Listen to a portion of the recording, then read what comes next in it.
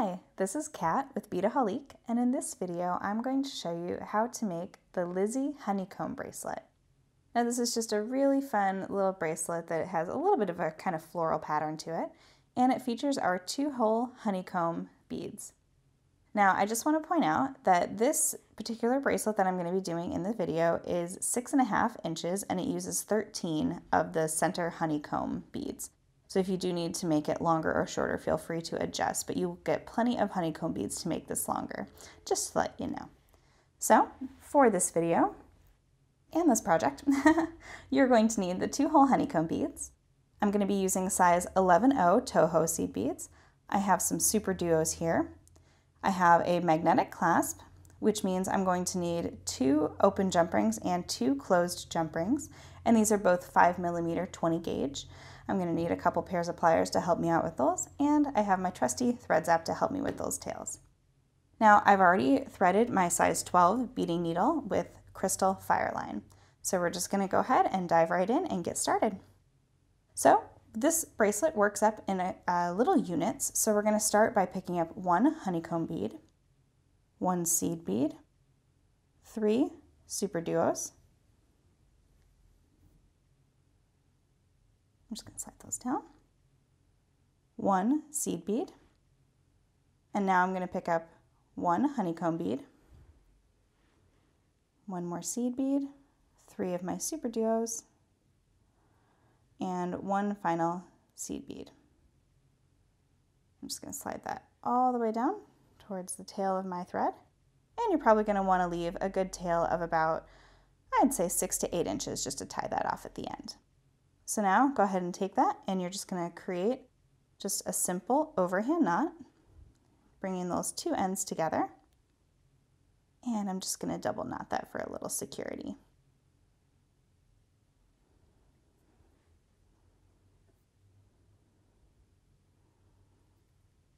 All right, there we go.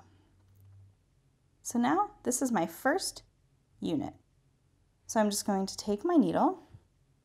I'm going to get my tail out of there. I'm going to take my needle and I'm just going to go and get it up and over these seed beads here and all the way through those 3 SuperDuos.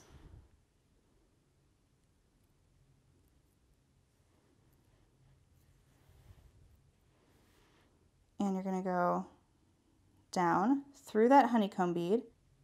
Make sure to not catch that second seed bead that's down there. And now you're coming out that first hole.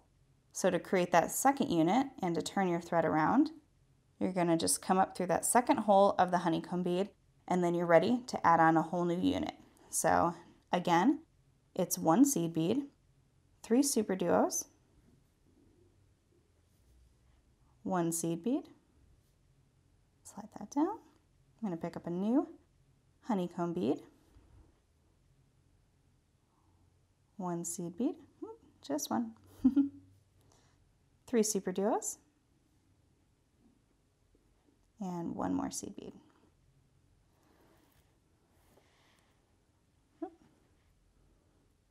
Got a little tangle there.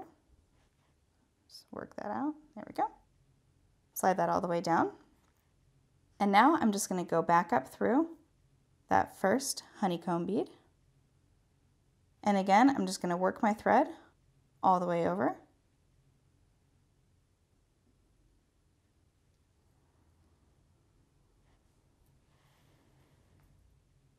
And you want to keep fairly good tension on this, but it doesn't need to be too tight. Coming out that honeycomb bead right there. Just sort of adjust that. And now I'm going to go up through the second hole of that honeycomb bead. And that's all you need to do to create the units. So just figure out how many honeycomb beads you want to add and you'll be able to sort of count your units. So I'm going to continue weaving and I'll be back to show you the next step. Okay, so I finished the main length of my weave and I'm exiting out that second hole there. So you see I went down through and came right back up. So now we're going to go ahead and add the clasp. So go ahead and pick up 6 of the seed beads And I'm also going to pick up one of my closed jump rings. And now I'm just going to take my needle and go back through that second hole right there. And that'll create a nice little loop there for my clasp. So now I'm going to go down through the second hole there. And if you'd like, you can go back through to secure that, but I'm just going to keep on going. So I am going to go, now we're getting a little tighter in here. So I'm going to go down through and I'm going to go around my entire unit one more time. And you might have to just sort of finagle your needle through there, because like I said, again, this is starting to get a little bit tighter, which is a good thing.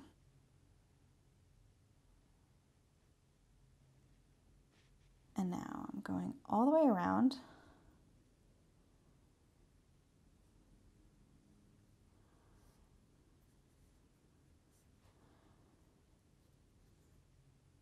And I want to get to the point where I am coming out of that SuperDuo bead. So I don't want to go any further than that.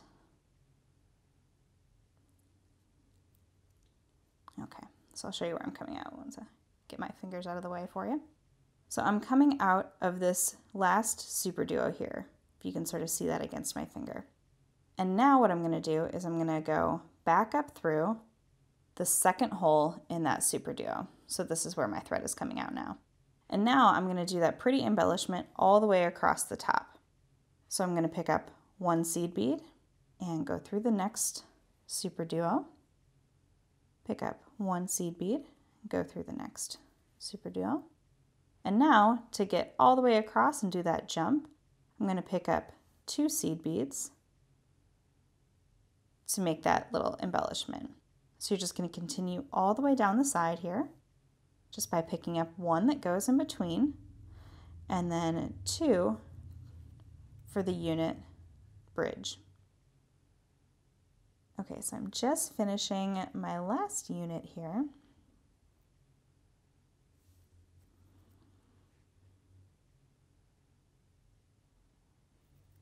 So you're coming out of that second hole of that SuperDuo there. So now I'm going to again create that little thread bridge and go around and go into that second hole.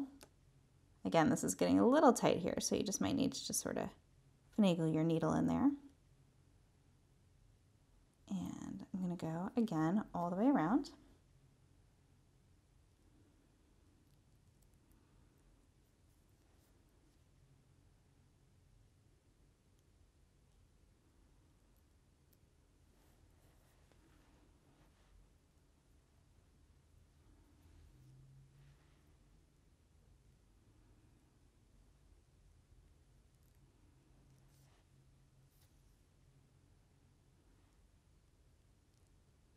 And again, same as we did on the other side, make sure you're coming out that SuperDuo.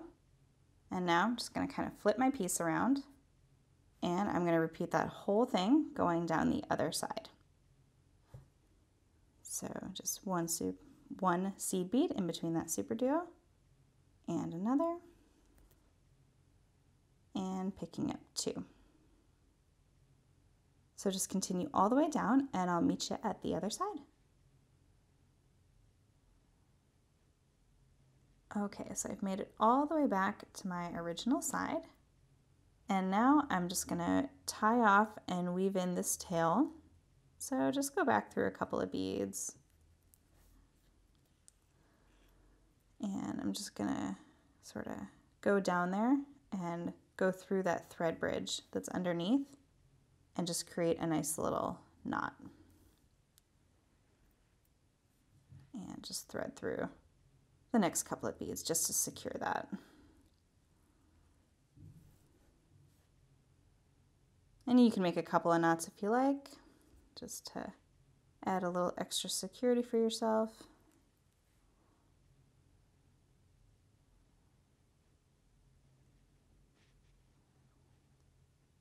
And there we go. Okay, so now I'm just going to quickly zap off that thread. And if you've never used a thread zapper before, they're really easy. You just sort of pop it up and let that tip get a little warm. and you just go in and zap off your thread. Nice and easy. So I'm going to take my needle off of that tail and go ahead and set that aside. And I'm going to go back to my original side because I still have to do the clasp for this. So just go ahead and rethread your needle. And if you need a little bit of help, you can take a pair of pliers just to smush that side and make it a little bit easier to thread. There we go. All right, so now I have my needle on that original tail, that 6 to 8 inch tail that I left on the side.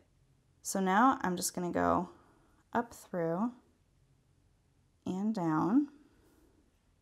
I'm going to pick up 6 seed beads.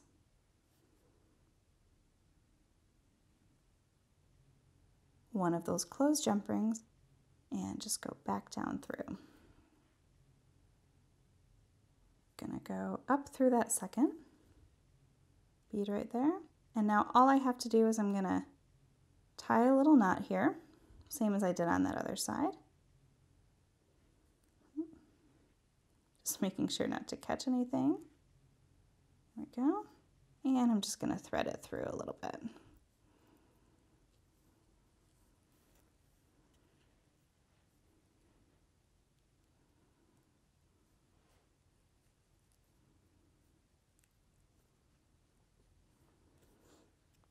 I'll tie one more little quick knot for myself.